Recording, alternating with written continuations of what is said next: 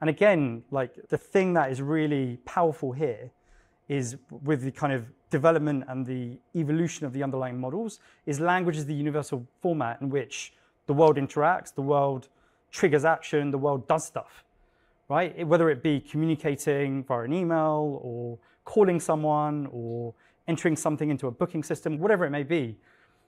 The way we do that today is using words. It's using the language that we use, and that is a core output. That is a core capability of these underlying models. So we're not only seeing like the framework of these agents materialize and the kind of software and the technology and the ability and the tool sets like from the likes of Google arise, which allow these agents to be built, but we're just seeing the surface area of where you can apply them and the depth in which they can solve and complete these tasks get more and more advanced.